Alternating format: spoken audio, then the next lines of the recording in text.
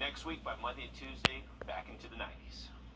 Riley, thanks. A chiropractic adjustment sends a recent Georgia Southern grad to the ICU. Ooh, Randy Cole has more on how that happened and what the road to recovery may look like. That morning we were up and talking to her before work. You're talking to her, and then 30 minutes later, you know, she's in the hospital and now in the ICU. Caitlin Jensen's brother, Caleb Johnson, says June 16th is a day the family won't forget. Her family says she visited a chiropractor for an adjustment and left with 4 dissected arteries.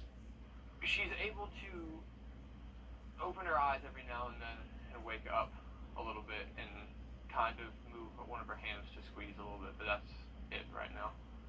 After a stroke, cardiac arrest, and a loss of pulse for 10 minutes, her family says doctors at Memorial Health revived and stabilized Jensen. Her family set up a GoFundMe to support current costs and long-term therapy when the time comes. It's huge just to know that people are out there supporting as we try to get her into therapy and things, you know. I talked to Dr. Steve Wrdw, a chiropractor who told us Jensen's condition is incredibly rare. Those dissections will oftentimes produce symptoms of headache and neck pain, which then obviously will very typically drive people to a doctor's office. Once they've gone to the medical doctor or chiropractor, the likelihood is that unfortunately a stroke is going to happen. Sometimes it's as simple as going to a hair salon and having your neck tilted back in that bowl for an extended period of time when washing your hair, or it could just be some horseplay or who knows what. We reached out to the chiropractor Jensen visited.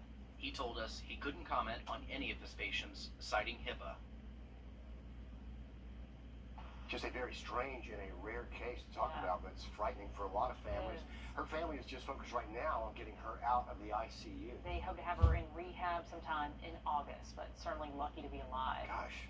You don't hear this every day. Rescuers had to save a burglar after he managed to get himself trapped in an AC vent. It happened in a shopping center in DeKalb.